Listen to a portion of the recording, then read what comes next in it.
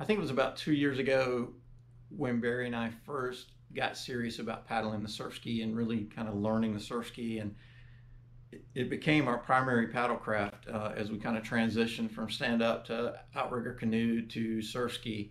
And we posted a video about using the wing paddle, kind of the lengths and uh, the details of what we were doing with the wing paddle. Because let's face it, the wing paddle, it's really different from any other paddle that we were accustomed to, say the canoe paddle or the stand-up paddle.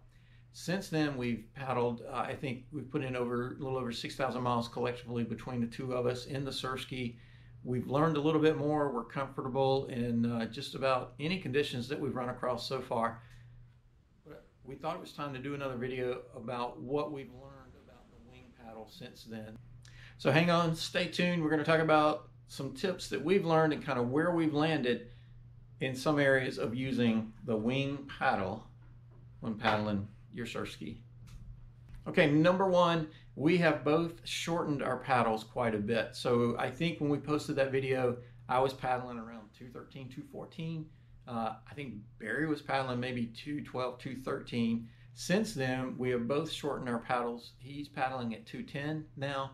I paddle around 209 to 209 and a half. We found that works better. It lets us get our rate up better, and it gives us better balance in the ski, so we're not overreaching quite as much and pulling ourselves out of the ski like everybody does when they first start. If you haven't found it yet, Epic Kayaks has a paddle wizard on their website, and we both used that, and we found it was very, very helpful in helping us determine the paddle length. So go try that paddle wizard. You'll put in different details. It'll take you through different details about your style, the type of paddling that you're doing, and you will find, we both found that it put us within a centimeter of the length that we've landed on, that we found works best for us. So we definitely recommend that you go use the paddle wizard at the Epic Kayaks website. Number two, speaking of the paddle wizard, we have both downsized our paddle. So we've gone from the mid-wing, the Epic mid-wing paddle. We're both now using small mid wings, and we found that that's given us a better rating, better cadence, given us better endurance. That helps when we're going out and doing these longer paddles and getting more miles in the Surfski. And I have found particularly, I think both of us have found this, but particularly me, because I'm a little more, let's say, mature than Barry, that it's much easier on my shoulders. I'm having less shoulder issues, and some of that's probably technique, but a lot of it I think is probably going to the smaller paddle, the small mid-wing paddle. So that's the second area that we've changed since that last video. Number three, we both landed on the 0 degree feather. And I know this is sort of like asking, going into the bike shop and asking a bunch of cyclists what the best bicycle chain oil is, or chain lube. It's a little different for everybody. Everybody's going to have an opinion, but for us, going to a 0 degree feather has worked really well. It makes bracing on the ocean, and that's really what we're all about, is ocean paddling. Makes bracing much more easy and intuitive. We also saw the Mocker brothers in their online course. I believe they recommended a 0 degree feather. I think Oscar recommends a 0 degree feather. And for me, I actually worked up to a 60 degree feather, because I thought, well, that's what you're supposed to do, because that's what the really good guys do, and the more experienced paddlers. And I started developing some wrist issues. When I went back to the 0 degree feather, the wrist issues went away immediately. And I recognized that's probably a technique issue, and if I had a coach, they could probably coach me through that, and I wouldn't have the wrist issues. But we don't have a coach here. We're kind of learning on our own. We're a little bit isolated, like I know a lot of you guys are. So for both of us, the 0 degree feather is working well biomechanically, and it seems to work well from a speed perspective too. We've both done a few races since then, since our last video, and we've done pretty well. Barry has, I think he's raced 3 races. He's won overall in 2 of those, and got second in another, and I've raced a couple and finished behind Barry in one, and won overall in another. So, you know, again, they're small races, and they're small local races, but still the point is that being fairly new to this sport, we're not finding that the 0 degree feather is really inhibiting our performance very much at all. But that's an area for you guys to weigh in.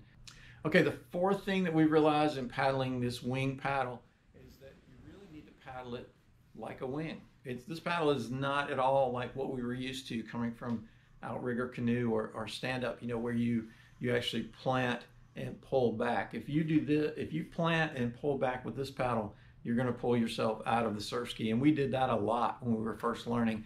But for me, one of the kind of learning tips that really helped me a lot was to actually treat this thing like a wing. And if you think about like an airplane, when it's flying towards you, let me get this turned around here.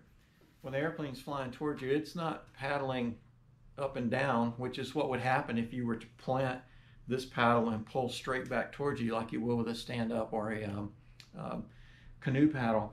But you're actually, like an airplane, it's always moving toward that leading edge. And that's what you want to do with the paddle. When you plant this wing paddle, you plant it and then the movement goes toward that edge, not toward that face. And so I don't know if that makes sense to you or not. So when you plant with that wing paddle, think about plant and then move toward that leading edge. Let the paddle follow that leading edge as you paddle. So that's really going to help your rotation. It's going to get the paddle out of the water before you go too far back, which was another mistake that we were making early on. We paddled too far back, pull ourselves over out of the ski.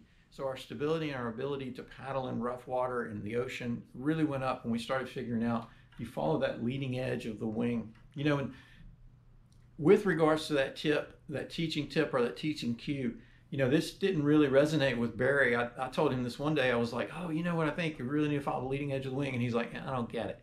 And sometimes these teaching cues don't really work for you. And that's one of the reasons that we ask for you guys to provide your input and your comments down below, because there are different tips at different times that we're ready to hear. And Barry and I were talking about this a couple of weeks ago, and he said, oh no, that makes sense to me now. That makes sense. That's a good teaching cue. So share your tips below with us. Really curious on what are your tips for really learning the rotation of the wing paddle or how to use the wing paddle. Anyways, those are 4 areas that we've kind of landed on since posting that video a couple of years ago. If you have comments and tips and suggestions and feedback, we'd love to hear your comments below. We always appreciate hearing from you guys. We're looking forward to meeting more of you and paddling with you in the future. So you guys take care. We'll talk to you later.